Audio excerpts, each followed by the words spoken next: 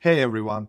Today I've got some super exciting news straight from the Midjourney team. They are rolling out a brand new web editor. And trust me, this update is a game changer. Imagine being able to edit, reframe, and repaint your AI-generated images all in one place. I'm going to walk you through every detail of this new interface step by step. By the end of this video, you will be a pro at using this new feature to create stunning visuals. Let's dive right in. First, let's get started by navigating to the new editor. To access it, simply generate your image like you normally would.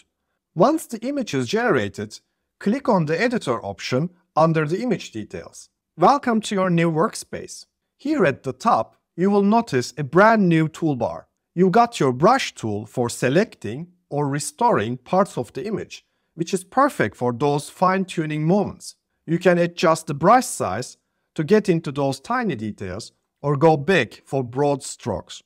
Plus, you got scale and aspect ratio presets right here. So, outpainting or extending your image beyond its original boundaries is easier than ever. If you make a mistake, you can use back button here to go back to your original image, and after changing your prompt, you can go back to your original prompt by using reset prompt button here. Or simply use Command Z or Ctrl Z. You can use the new editor on all Midjourney images, even if they are created in previous versions. Now let's explore how you can use all of these tools together to create something amazing. Here I'm starting with a 16:9 image, and I will make it 9:16. With zoom out, you can extend the canvas of an image beyond its current boundaries, and I hit submit. Then Midjourney will create the image for me in 9:16 aspect ratio. The results are very good. If you want to go back to the editor quickly, you can use the back button of your browser, and boom, we are back in the editor to do another edit. In the next example, using brush tool, I will get rid of the peacocks in the photo here. In order to do that, I hit editor and then select peacocks in the image. I carefully selected all peacocks in the image. I will also update my prompt and get rid of the part where peacocks were mentioned. I hit submit, and Midjourney removes all peacocks from the images and replaces them with furnitures. In the next example, let's say you want to create a cinematic landscape. Here's a prompt we will start with. Cinematic landscape photography, wide shot, a lone traveler walking through a misty forest at dawn, mountain range in the background. Midjourney generated my image. Let's say I want to add a deer standing on a hill to this composition. I clicked on an editor, and I will extend this scene by pulling this up here. And now you can see I have some space on the left side, and my image is moved to the right side. I'm updating my prompt, a deer standing on a hill, and I hit submit, and my generations are done. Here you can see Midjourney edit a deer to my composition, and see how new element blended seamlessly into my existing image. If you remember on the Discord, after panning to left or right, you were stuck with the horizontal panning and we couldn't pan vertically. But now with the new editor, basically we can continue expanding image in any direction we want. We can add a UFO on the sky here and hit submit, and then Midjourney edit a UFO to the scenery. At the moment, editor doesn't support full cropping. Let's say you want to adjust the composition to more of a portrait photography mode. And when you hit submit, as you can see, it gives an error. I'm sure by time they will change this and update it, because cropping is a major use case. Next example, let's have fun with brush tool a little bit.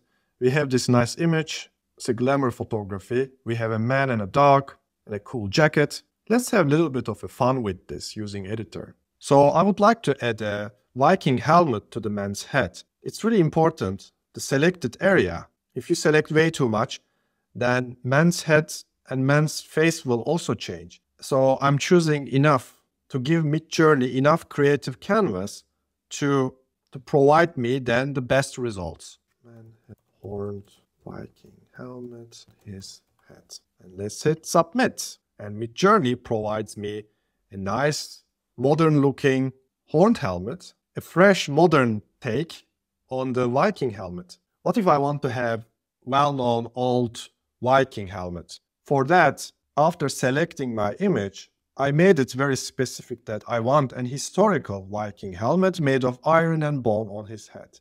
Let's also go crazy and change aspect ratio to 16:9 as well. Let's hit submit and see what happens. So I'm coming close, but not quite there. All coherence of the image, the modern setup is affecting the results. I have this one, which is a little bit different than what I imagined. So I have this one. It can kind of work out, not exactly what I want.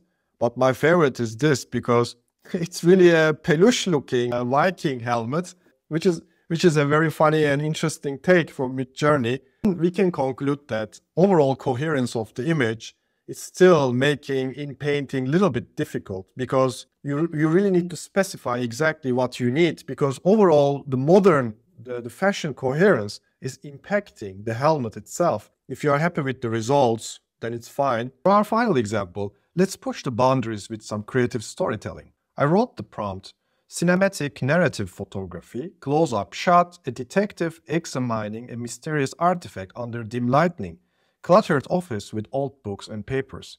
Let's hit generate. This already looks intriguing, but let's enhance the mood even more. I will change aspect ratio using presets here to 16:9. I will move the image slightly right, and as the final touch, I will update my prompt: mysterious artifact under a flickering candle casting shadows. So I hit submit, and Midjourney added a candle for me to the composition.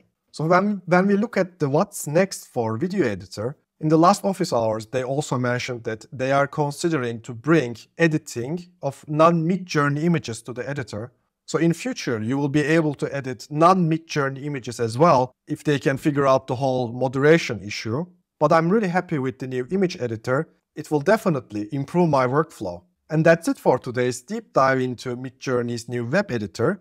With these new tools at your fingertips, possibilities are endless. Don't forget to give this video a thumbs up if you found it helpful, and make sure to subscribe for more in-depth tutorials.